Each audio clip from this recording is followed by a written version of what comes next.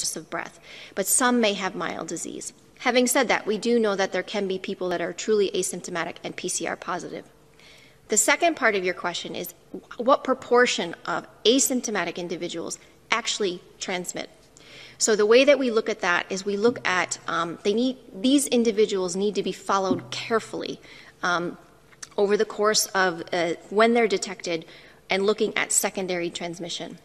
We have a number of reports from countries who are doing very detailed contact tracing. They're following asymptomatic cases, they're following contacts, and they're not finding secondary transmission onward. It's very rare.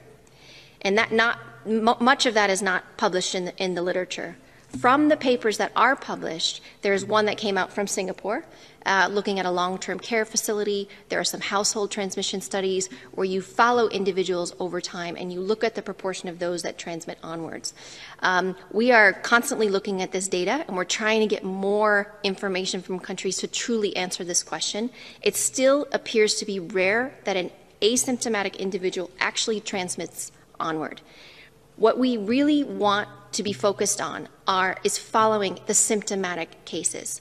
If we followed all of the symptomatic cases, because we know that this is a respiratory pathogen, it passes from an individual through infectious droplets. If we actually followed all of the symptomatic cases, isolated those cases, followed the contacts and quarantined those contacts, we would drastically reduce. I would love to be able to give a proportion of how much transmission we would actually stop, but it would be a drastic reduction in transmission.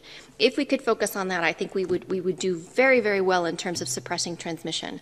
But from the data we have, it still seems to be rare that an asymptomatic person actually transmits onward to a secondary individual.